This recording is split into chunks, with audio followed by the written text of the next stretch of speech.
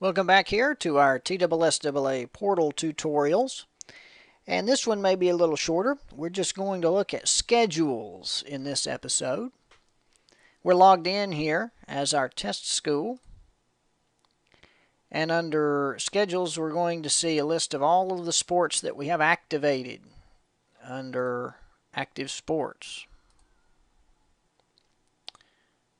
And I'm going to choose baseball. Now there are several notes here at the bottom of the screen. I'm going to go over each of these because this is another change that will appear to be different than what you may be used to.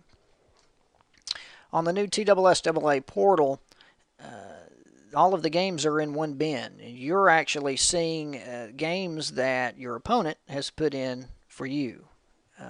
Games your opponents enter will simultaneously and automatically fill your school's schedules and vice versa. So let's say, for instance, that we're going to add a game here. I don't really care what day it is. The game time is optional.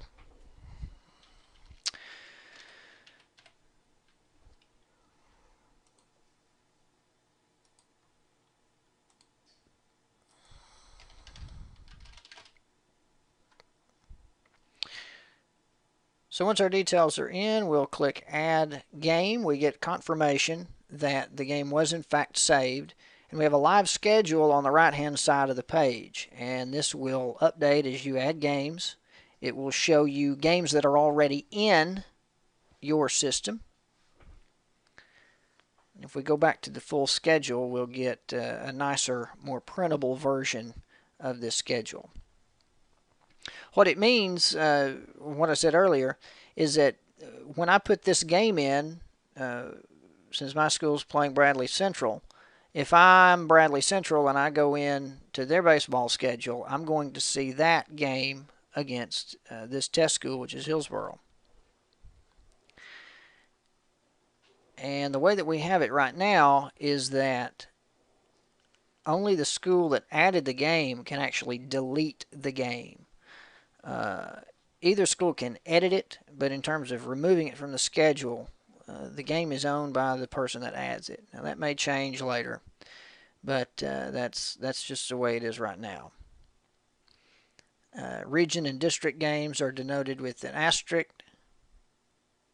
If it's a neutral site game, it'll have an N on it. If you notice a time or a date that doesn't look correct, or if you've added a game, let's say your opponent has added the game on a Thursday and you have it on your schedule as a Friday, so you actually have two games against the same opponent on two different dates, or maybe the time is wrong, you need to contact the opponent's athletic director and get on the same page on that and figure out when the game actually is, and get your schedules corrected so that it reflects what's actually going to happen. We'd hate for people to show up on the wrong day or at the wrong time when it's not necessary.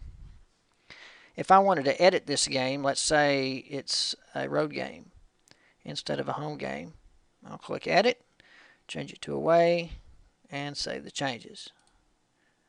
So now we're at Bradley Central.